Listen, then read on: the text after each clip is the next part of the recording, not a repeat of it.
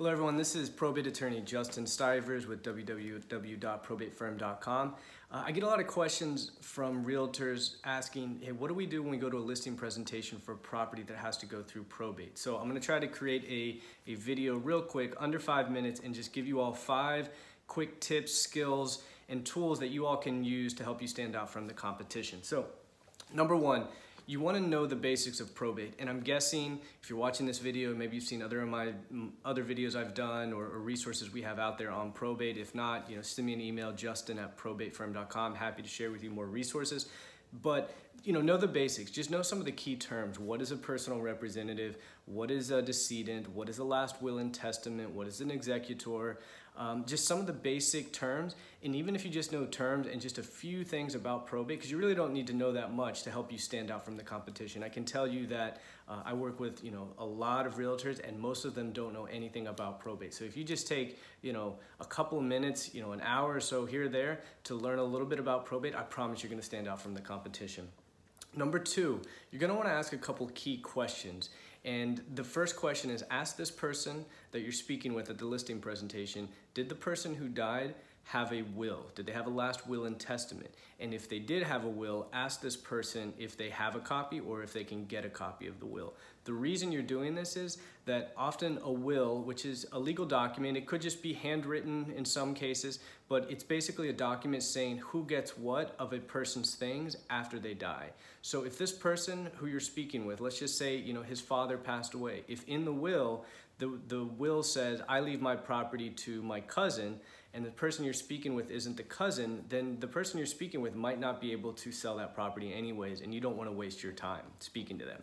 Number 2, the second question you want to ask is, what's the relationship to them? Again, goes to the first point. You don't want to waste your time speaking to a person who isn't entitled to this property anyways. So if this person, if they tell you, yeah, the person who died, they were my third cousin, chances are they're probably not closest in relationship and next in line to inherit this property. General rule of thumb, the closer the person is in relationship, the more likely they're going to inherit the property. So the son, the daughter, brother, sister, parents, something like that, more likely than not, they're going to be entitled to inherit the property. But if you start getting to, long distance cousin, distant aunt, uncle, something like that, you might want to ask more questions or talk to your probate attorney to see if the person you're speaking with is actually the person who's going to inherit the property.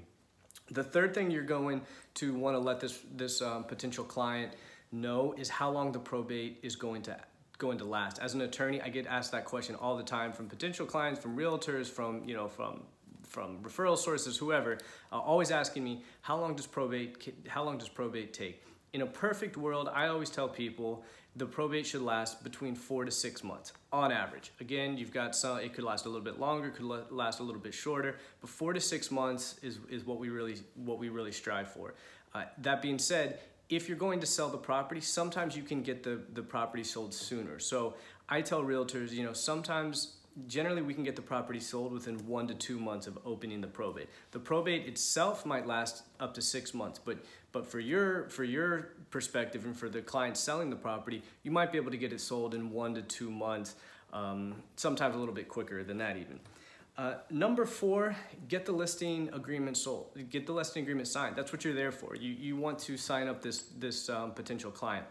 Now, if you've gone through your presentation, the client's ready to sign up with you, the important thing to know here is make sure you get the listing agreement signed properly. So let's just say that this person, his name is Dave Smith. Okay. Dave Smith is not himself entitled to sell the property individually as a person. So what you're going to want to do is you're going to want to put language in there to protect him. You're going to want to put language that says, Dave Smith as proposed personal representative of the estate of. So let's say that the person who died is Dave's father, John. So the listing agreement would be signed by Dave Smith as proposed personal representative of the estate of John Smith. It's proposed personal representative because assuming a probate has not been opened, he's not yet the personal representative. And he's signing on behalf of the estate. Again, he cannot personally sell it, so this is really to protect him so that later down the line, he is not personally on the hook. So you want to put that language in there. And lastly, I'm assuming, when you go to a listing agreement, you're nice, you're caring, you're compassionate. But probate is a little bit different, and this situation is a little bit different, and you really want to show empathy because this person, the nature of probate is that someone has passed away. All right, so you don't know this person's situation. If this was the person's father, mother, they just passed away. Maybe this is their family home, and now they've got to sell it for whatever reason. So this is, most likely a very difficult time. So, again, I'm sure you're very kind and nice and everything when you go to your listing agreement, but, just kind of think from the client's perspective that they've most likely just lost somebody. So this is, even more difficult for them. So show empathy. So those are the 5 things. Know the basics about probate. Ask, was there a will? If there is a will, ask if they can locate it. Ask what the relationship is to the person who passed away. Let the potential client know how long the probate process is going to take.